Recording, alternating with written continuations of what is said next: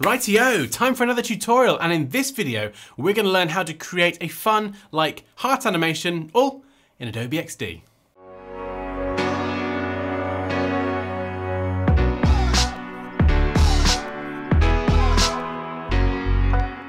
Hey guys, you're watching Downsky, the place to be to develop your creative skills, and in this tutorial we're going to learn how to create a nice little heart animation all in Adobe XD, the kind of thing that you'd see on like an Instagram or a platform where you could like. There's going to be a heart, it's going to ping, some stuff is going to ping out of it, and it's going to be really fun, really cute, and it's incredibly easy to do. So we're going to jump straight into it now to the screen, and I'm going to show you how to do it.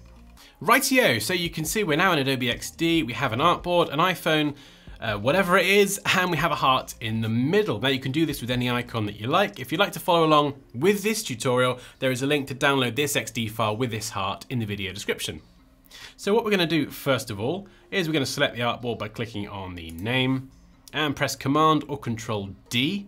That's D for donkey, and it will duplicate the selected object, in this case the artboard. Now we're going to double click on the text or the name of the artboard, and I'm going to give these some sensible names, and I'm going to call them 1, 2, and 3 just because they run in sequence, but I would always recommend naming your artboards.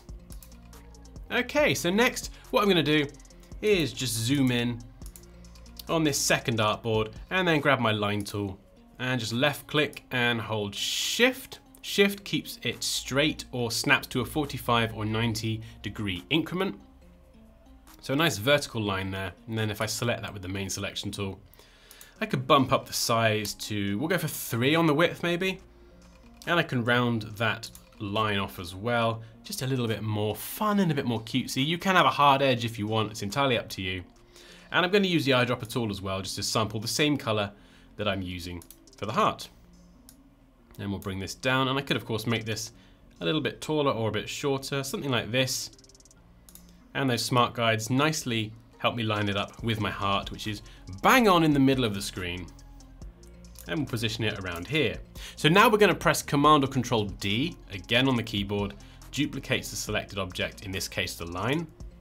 And we'll hold Shift and drag that straight down. And then again holding Shift, select both of these lines, Command or Control D to duplicate. And if you don't see the rotate symbol above the corner, you can do that over here in the property inspector on the right. So you could enter 90 degrees, for example, press return, and it does that, which isn't actually what we want because it rotates those individually on the spot. That's pretty good to know though, it rotates those individually. We want to rotate everything together.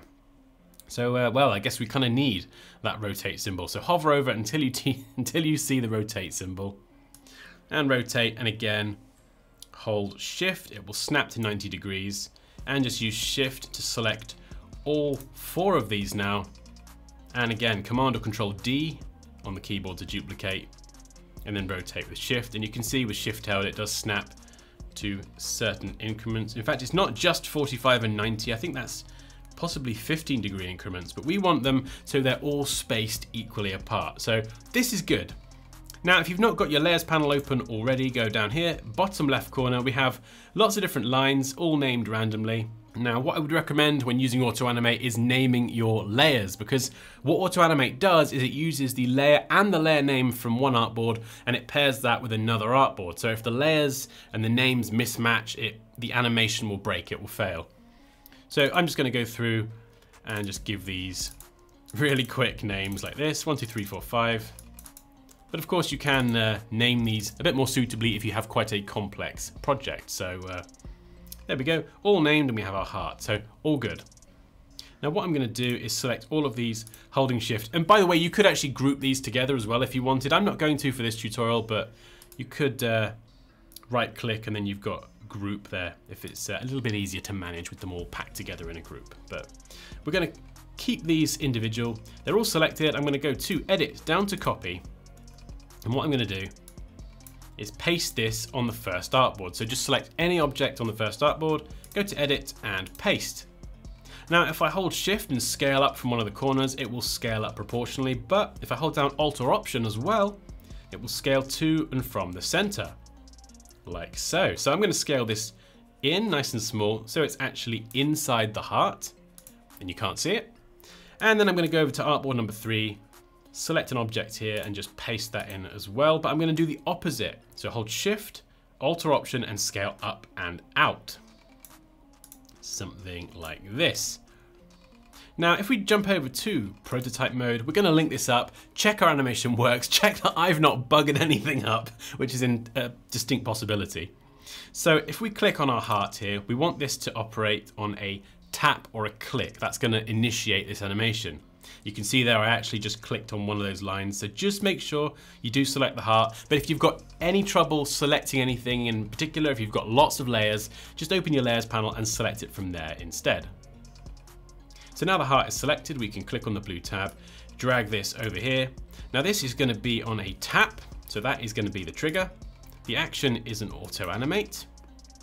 And you can experiment with the easing. The easing is the speed or the velocity that the animation plays out. So it might start slow and then get faster. It might start fast and then get slower. So experiment with all these different ones. But for this particular kind of heart-like effect, I found that wind up is one of the better ones. And I want this to happen really quickly as well. So we're going to go for 0.2 seconds. And then what's going to happen on this next one is we're not actually going to have any other clicks. So we go from this artboard to this artboard with a tap or a click. And then once we're on this one, we need to select the entire artboard because we're just going to have like a slight delay and then it's going to go on to the third artboard automatically. So with the artboard selected, we can actually drag a little blue tab all the way from the entire artboard, and we'll drag that to number 3. This is not going to be a tap, but it's going to be a time trigger, a delay of 0 seconds, and we'll set the easing to ease out, and again 0.2. But of course, as I say, feel free to experiment. There's lots of fun to be had playing around with different easings and speeds and just kind of fine-tuning that to get it right. So there we go. And what I'm going to do lastly actually is just click on number 3 and we're going to loop this all the way back to the beginning. And this is going to be a time delay, 0 seconds. It doesn't matter what this is. You can set the easing to none if you like. But now if I click play, we should be able to see our animation play out. And it just loops back to the first artboard. So by looping it back, we can now just play this over and over again to infinity and beyond. There we go, got it in the video. So of course, this isn't quite right. We can see everything kind of going out and coming in and it's not quite there yet, but I like to check my animation works properly before I start making bits invisible. So if I go over back down to here, you see it's quite tricky to select all these lines. So as I say, go over to the layers panel, use Shift and select line 1 through 8 over there in the layers panel. It's a bit easier, but now I need to actually switch back to design mode. And now on the first artboard, I'm going to make all of those lines invisible. So we'll drop that opacity down to 0.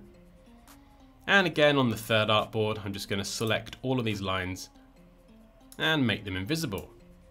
So what this does is it starts invisible, it will come out of the heart on artboard 2, and then with artboard 3, it will then go invisible again. So let's play this and you can see how it looks. There we go. Very nice.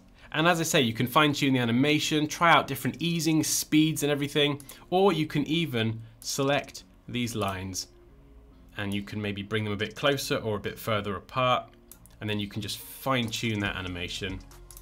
And this doesn't have to just be a heart on a bunch of artboards. This could actually be like part of an app screen that you're working on. So you might have like loads of app and other things going on as well. So I might just bring those in a bit more, just so it doesn't ping too far out. There we go, a little bit closer, still really cutesy. So that's good. It loops over and over and over again. What we could do, select the heart on the first artboard, and we'll make this, well, we'll go with 999999, press return. Ooh, that's way too dark. Oh, no. We'll go lighter. There we go. We'll go for this color here, and I'll just copy and paste that in a moment. So we've got a gray. We can play that. But the problem is it goes back to the beginning now. So I want this to like be something that someone hasn't liked. They then like it, it plays the animation and turns red. But the problem is if I go back to prototype mode, this third one is set to just loop back to the beginning on a time delay. So what we do now is we remove that time delay, just click on this existing one, drag it into nowhere, and it will remove it. And instead of a time delay, we're going to click on this last heart, the red one, and we're going to add another tap trigger that goes back to the first one. So we'll drag from the heart to the first dartboard. The trigger is a tap, auto-animate. You could set some easing here or something. I'll leave that as it is for now. Just play it, see how it looks. So someone hasn't liked it yet. We click, they've liked it, they click, and then it's unliked. Oh, there we go. That looks pretty good. Good job, Dan, well done. And there we go. That's how to create a fun, like, heart animation, all in Adobe XD. So guys, I really hope you enjoyed this tutorial. If you've got any questions or comments, you know what to do, drop those down below. But as always, like this video if you enjoyed it. Take care, and I'll see you next time.